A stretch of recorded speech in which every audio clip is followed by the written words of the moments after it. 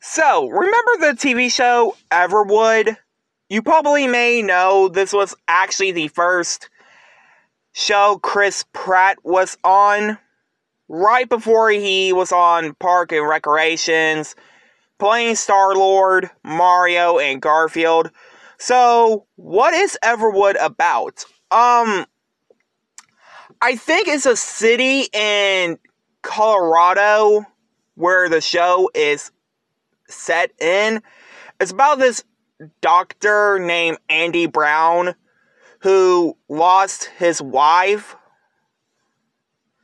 and he moves to Colorado with his 2 kids. Can't remember their name. It's been a month since I watched it on Prime Video, but here's the thing. The show is really, really emotional, sad. It kind of made me cry a little bit, where some of the characters argued and what they went through and all of that.